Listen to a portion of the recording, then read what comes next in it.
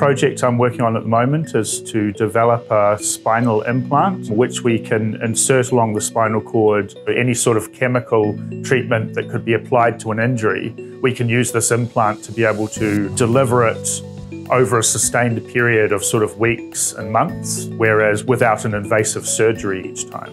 So, this is very exciting. We're able to record in patients that are awake and freely moving, which has not been done before. So previous recording of spinal activity has always been done under anesthesia. It has the potential to sort of lead to very exciting discoveries. We really want to develop something that can be easily translated into the clinic to help New Zealanders with spinal cord injury. We've got great resources at the university and we've got talented people that work on health science in New Zealand.